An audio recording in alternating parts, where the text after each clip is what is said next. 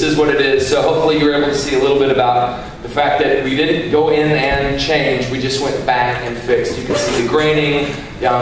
Just want to make sure it was as close to the original as technology would allow us to do. That's ultimately what we wanted. We got to present you guys an authentic product with some authentic, vintage backstory behind things and some DVD extras. So because you as the fans are the ones who appreciate that the most. So, woo!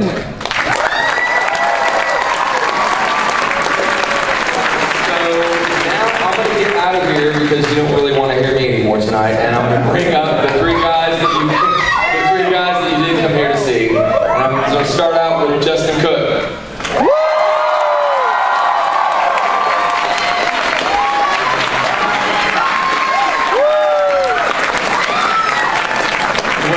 What Justin's going to do is walk you guys as soon as these other two